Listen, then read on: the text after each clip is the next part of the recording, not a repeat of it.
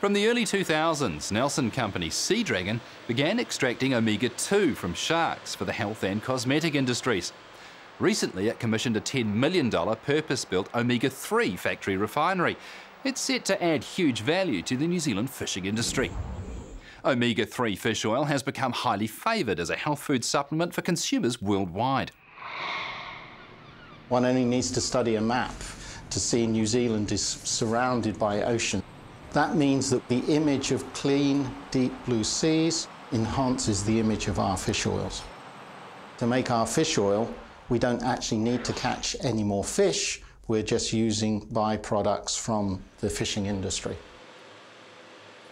There is a clear difference between omega-2, which we were basically producing from sharks and shark livers, to omega-3, which we're now producing from hoki, anchovy, tuna and New Zealand king salmon. Tuna obviously doesn't come from New Zealand. We're getting the tuna from Fiji, American Samoa. The existing omega-2 factory can produce between 300 and 500 tonnes of refined fish oil per year. The new factory, the omega-3 factory, the volumes are 10 times the size. So we can produce up to 5,000 tonnes of refined fish oil per year. The omega-3 market is growing rapidly. It's growing between 10 and 15% a year. We are very close to the Asian market. So countries such as Singapore, Hong Kong, Taiwan, Korea, Japan, plus mainland China, we're kind of on their doorstep. We are currently in SeaDragon's new refinery. This is one of two facilities. We bring into this facility in crude form fish oil from a number of other sources, both New Zealand and international material, and then we take that through a step process to produce refined finished fish oil that then can go on and be encapsulated into soft gels ready for consumption by members of the public. So we're talking here about a purified product, although the material we're producing is minimally processed because we recognise that the consumer wants to have something that is akin to the fish oil in the natural state that occurs in the fish. But really what we've developed over the last number of years is a facility whereby we can remove that odour, we remove a lot of the potentially harmful oxidative products, making it a far superior product to the cod liver oil that you and I remember. This is obviously a very different facility, an older facility, and it's the one that really SeaDragon built its squalene and its shark liver oil business upon. So the main difference being that what we're doing here is we're taking in different raw material and it undergoes a different process. So it's an open process here.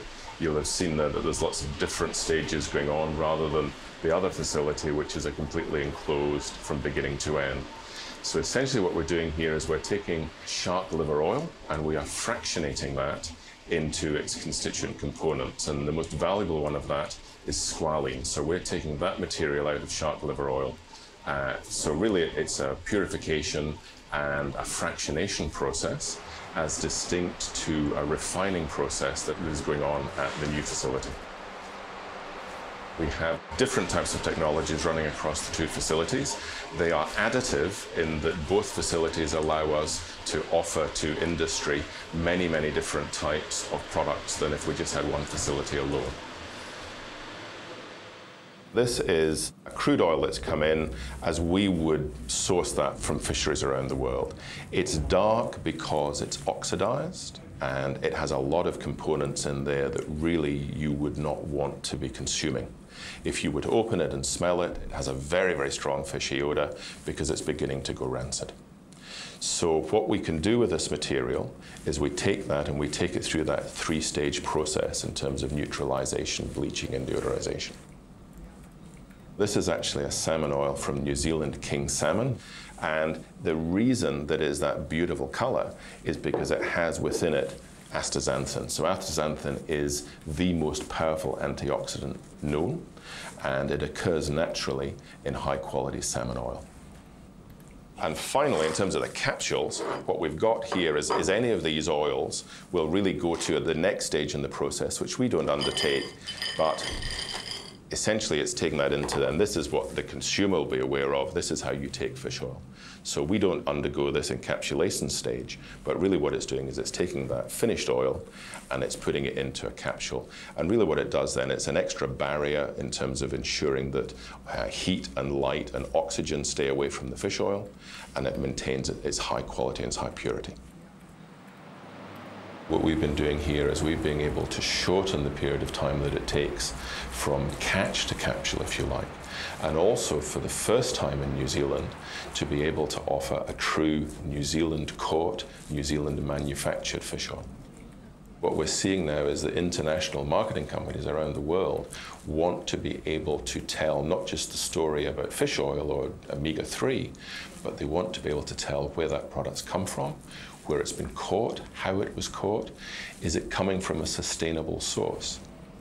Omega-3 is one of, if not the most researched natural health product in the world. I think at last count there's something like 30,000 scientific papers published on the subject. So we know that taking fish oil on a regular basis is good for health. And really what we're doing now is saying, okay, we recognize that, but there are some nuances in terms of where does that product come from, how is it manufactured, how is it stored. There's concerns about, obviously, environmental pollutants in some parts of the world. There's concerns about how long that fish oil resides in a tin drum as it goes round and round the world until such time as it ends up on the shelf for the consumer to buy. So really, we have an excellent opportunity here to bring the story of New Zealand that many consumers around the world understand, and to tie that in with a state-of-the-art production facility and really shorten down that time from catch to capsule.